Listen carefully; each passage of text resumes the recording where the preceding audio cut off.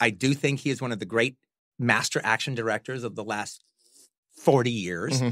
In his own way, he's one of the most influential filmmakers of this last 30 years. I mean, he kind of created that style. And then all of a sudden, every other mid-range Hollywood action movie is trying to copy his style. Michael Bay's style is Tony Scott's style, except more. Right. And not necessarily to a good effect. Tony has the right balance. There's even that aspect, though, is before Tony Scott was just, his style was, the fast cutting in your face, this and that. After Tony died, I rewatched all of his movies like within a 2-week period. Well, look, there was I'm here to tell you, there was a time in the 80s, it was not cool to like Tony Scott. I mean, he was denigrated. All right. Oh, Ridley was the one. He's just the commercial hack. Screw this. And I was fighting all by myself. And I would actually use Douglas Sirk as a companion, even though their films aren't alike. I was like, look, in the 50s, Douglas Sirk is making these soap opera, melodramatic movies. They're actually the highest grossing movies in Universal's history. And he got no respect because no one had respect for the genre, and they was just considered commercial trash. Yeah. And now they teach him in school, and now he's considered the king of melodrama. So I used Tony Scott. So I used that as an analogy for Tony Scott in the 80s. Right. And one of the really great things is in the last 25 years, his reputation has, finally caught up with his success. You know what one of the greatest fucking scripts ever written in the history of Hollywood is? What? Top Gun. Oh, come on. Top Gun is fucking great. What is Top Gun? You think it's a story about a bunch of fighter pilots? Yeah, it's about a bunch of guys waving their dicks around. It is a story about a man's struggle with his own homosexuality. I'm serious. That is what Top Gun is about, man. You've got Maverick. All right, he's on the edge, man. He's right on the fucking line. All right, and you've got Iceman and all his crew. Right. They're gay.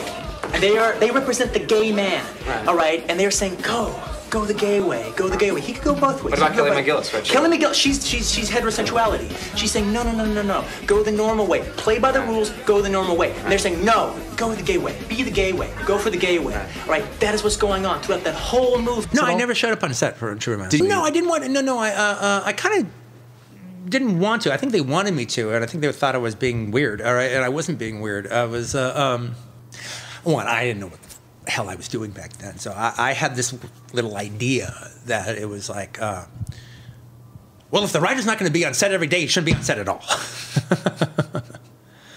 And maybe I didn't mean every day, but the idea is either I'm making the movie with you and we're doing it, and then I'm coming up with ideas, or you're asking me to change things for whatever, and it's all working, or else just do what you want to do. Oh, it was magnificent. I love True Romance. It's one of my favorite movies of all time. He's amazing. I mean, and by the way, he did it. I mean, that more or less the things that happen in this with Floyd in the movie, more or less happen in the script, but the character that Brad played, that's all him. Yeah. I can't take credit for that. That character is all him. The death was so sudden and tragic and out of the blue. And I've already talked about this movie on the Big Picture podcast a lot, so I don't want to go too deep into it. But my number 5 is Tony Scott's Unstoppable. His second movie about a train, starring Denzel Washington, right after the Taking of Pelham 1, 2, 3. And apparently the crew was calling the movie The Taking of Pelham 4, 5, 6. Nice.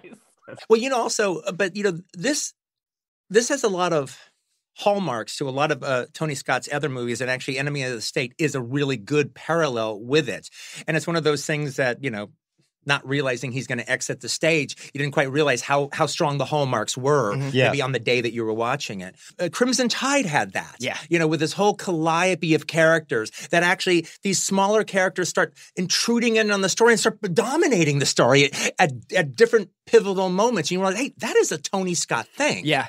Yeah. So and they're all filled with humor, all filled with witticisms. I'm a huge Tony Scott fan, and I loved it when I saw it. But I mean, when I saw it again, it was like, oh my God, this is what he does just absolutely beautifully. I mean, it really is one of the best examples of a director going out on a incredible, I'm like, what he does, his thing that he does better than anybody else, and just like an incredible high note. And and it was appreciated back in the time. I mean, it made A.O. Scott's top 10 list for the New York Times.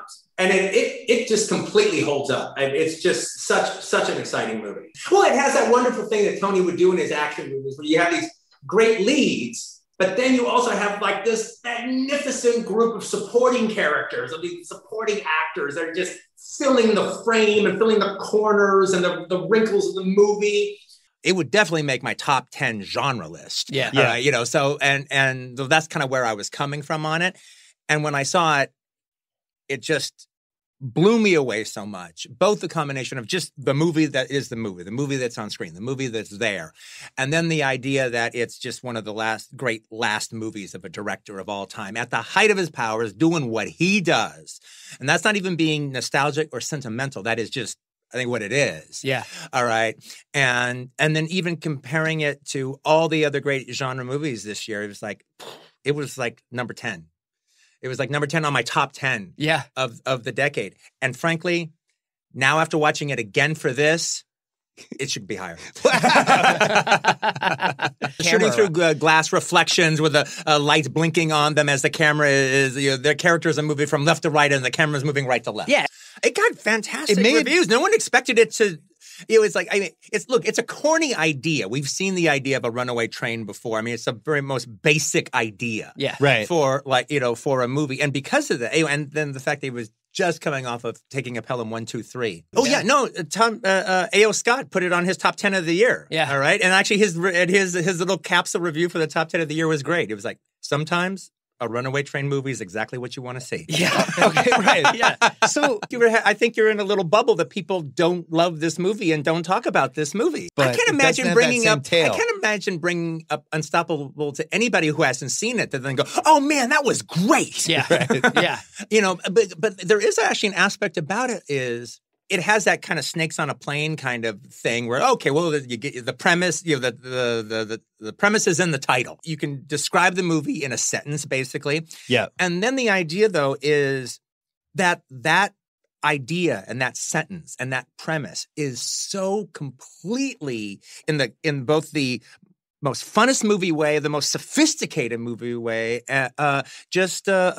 delivered. Yeah. But also in this really classy way. That it's just like, wow, you give Tony Scott a premise like this with those actors and that script and when that kind of technology that he had is available to create, to orchestrate all that madness. Yeah. It's just like, well, of course it was going to be great.